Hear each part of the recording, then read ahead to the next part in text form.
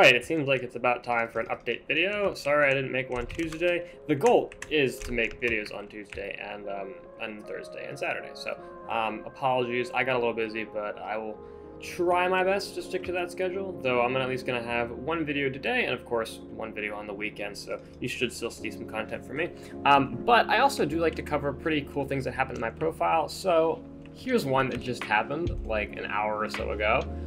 We have a Skatha pet, so the RNG does in fact not run out on this profile, and you know, of course, the side eye to the bow pet we got in the last video is pretty cool. So yeah, let me show you the clip from this right now.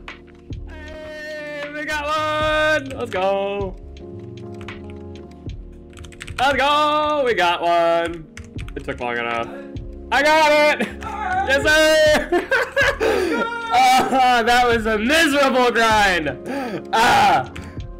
We got it. I literally don't care that it's rare. Yeah, you all made a YouTube video. Let's go. Alright, cool. Alright, so now that we have that, we're going to show a progress on the Devon drill. I mean, as you all probably are aware, we just have this sitting in the inventory for a while, and it's kind of fun, you know, kind of fun to have it there to record videos and stuff. So let me show you the progress on that so far. So we have refined titanium currently cooking, some more refined mithril, and I'll show you as is relevant to the drill. We have all the mithril right now, and actually have some significant more of that too, along with the fuel tanks over here. We also, oh, that's the wrong one. We have a mithril infused fuel tank, so I got that pretty early on just because I wanted to have that out of the way. So glad I have that. However, we are still working on some of the titanium and some of the golden plates.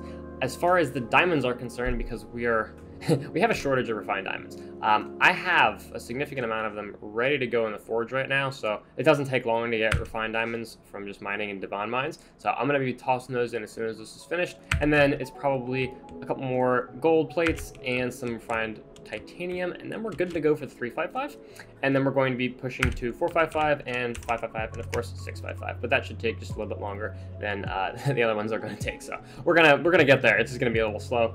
I'm going to have to quit doing some mining content because oh my gosh, I need to stop doing mining before I get burned out of it. But suffice to say, we're going to be doing some powder grinding, and we're going to be doing some finishing.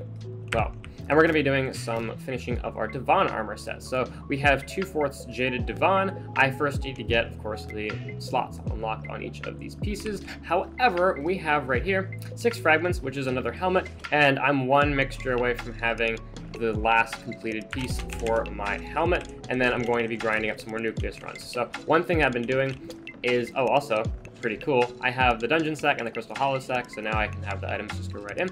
We have a significant amount of parts for each one of the things. I'm pretty sure FTX is my lowest still, which is at 13, but now that I have a Skatha pet, I'm really motivated to do powder grinding. Speaking of powder grinding, we have 2.9, I believe we actually have almost 3 million powder, so really close on that, but we're gonna finish that up and get to 4 million of each powder and start actually mining for money. But I do want to finish my Devon armor, so we're getting close, but still a little far away. I'm not necessarily sure if I want to max out this gauntlet, because all I'm going to be doing is getting the pristine a little higher, but if I'm getting a 455 or a 555 and a 655, I can put gemstone slots on that, and I'd rather use that over a gauntlet. So I might not invest too much into my gemstone gauntlet. We will see. Of course, my co-op's going to use this, so they'll get to have that. But anyway, suffice to say, nucleus runs. I'm thinking the next video on Saturday is going to be a huge unboxing video. I get to see some nukes come out, which is going to be pretty cool. But we're going to do some of that with Wolf and see how much stuff we get. I do need one more Jade Emerald, and I need at least 3 more fragments, but it'd be really cool to get a quick claw for my Skatha pet. I do plan to upgrade it to legendary, though it is, well, it's a lot of money. So we're gonna get to be, I think, like 70 million.